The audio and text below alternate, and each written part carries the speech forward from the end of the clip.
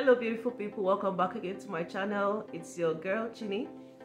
On today's episode, I'm here with Mr. Chimoya, who is about to be a year old on the 24th of January 2022. Anyways, my people, my friends, I saw this post on social media and I decided to come and talk about it because I believe that a lot of people is on this table. A lot of people might have experienced this one way or the other, either by themselves or someone close to them. And I think it's high time we found a solution to this ordeal.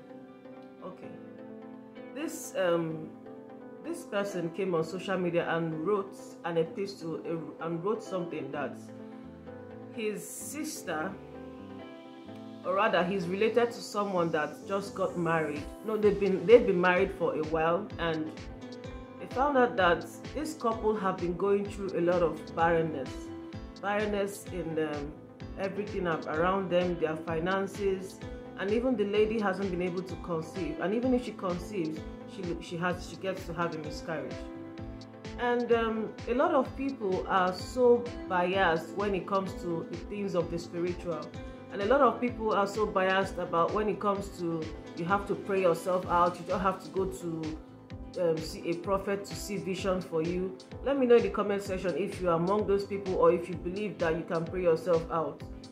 Especially most Bible believing churches, they believe that you have to read the word of God and you pray yourself out. But I still think that there are a lot of things that happens in the spiritual that we do not know about. And sometimes it takes the grace of God for it to be exposed to you. And some people have these gifts when you meet the right people. Some of these prophets have these gifts to see visions, to deliver people, to even speak words upon people's life and it manifests. Then when you come to, okay, so back to the story before I digress. So the man in question said that his friend's wife, let me just put the story out this way. So this couple have been having this problem of barrenness and everything. The woman can't, even if she conceives, she has a miscarriage. So somehow the lady's mother came to their house, and she invited her daughter for a church program. They are of the Anglican communion, Anglican faith. This is happening in Nigeria. So she invited her daughter for this program they have in their church, and she invited her husband, and the husband said no, that he's not going to go. Then she went by herself with her mom, and they went to the fellowship or to the program. And she said, the writer said, while the program was going on, that one of the pastors called, or the prophets called out the lady and told the lady that there's a wedding gift that was given to them. And that wedding gift was kind of charmed. So that wedding gift is what's keeping their marriage stagnant and causing barrenness in every area of their lives. So she said she got home and spoke with her husband, and the husband was like, they shouldn't bring that kind of nonsense crap to him anymore, and he doesn't believe in that kind of thing. So the lady went back again to a different, some months later though, she went back for another fellowship or another program in a different place. And this time around, when she told her husband the first time about this vision that was seen on her head from the pastors from the priest in the Anglican communion, the husband said that if they were speaking the truth, they would have emphasized on what exactly the gift was, because they received a lot of wedding gifts.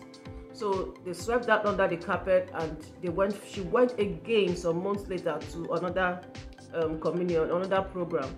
And this time around, she said this another pastor, and differently from the person that they met the first time, called her, picked her up again, and told her specifically that there is a clock that was given to them in that marriage, that the clock is hanging on their bedroom wall.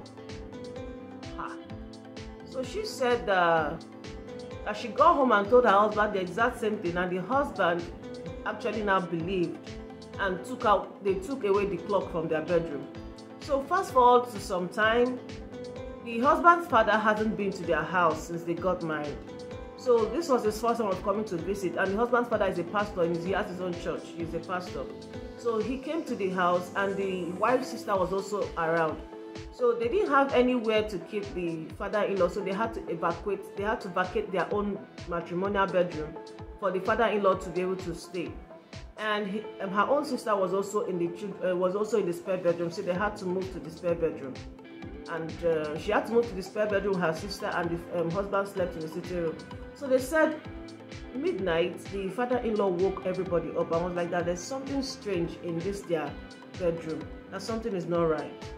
So they came and they started praying, and the father-in-law was like, that there's a darkness in this room. And the man now started telling him what transpired. So the father-in-law said yes, that he has been seeing this vision since he has been in this room, that there's a clock, that there was a clock, but he didn't say anything because when he came into the room, he didn't say anything. And they showed him a clock that whenever him and his wife are planning something or she conceives, that person monitoring through that clock takes them the clock, the hand of the clock backwards, and thereby they lose everything.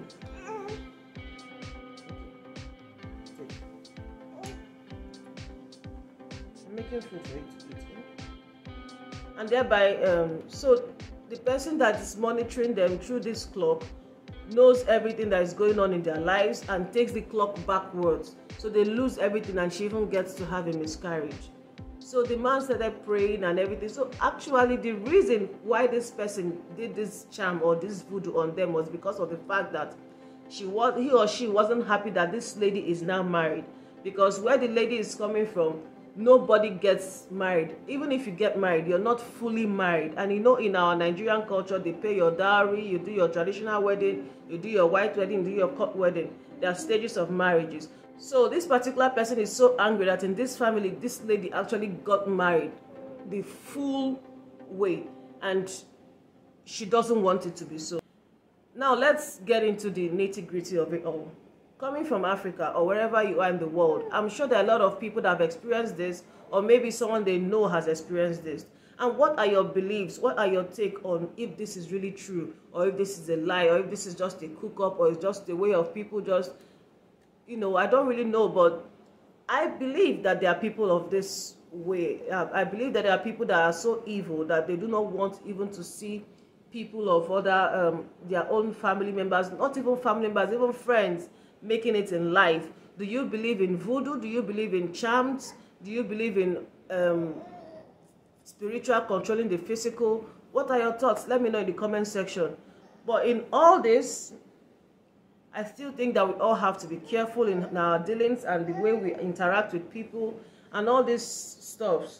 Let's all be careful and get to know ourselves. So I'm going to end this video here, but I do not want to make it a long one. But I'm sure that a lot of people have experienced this, or you know someone that has experienced or is still experiencing it. Voodoo is real, or do you think it's not? Let me know. Anyways, do like, share, and subscribe, and watch my other videos too. And thank you also for always subscribing and for always coming back to watch my videos. I'm so happy and I'm so thankful to you, my wonderful subscribers. Till my next video, remain blessed, and I'll see you again. Bye.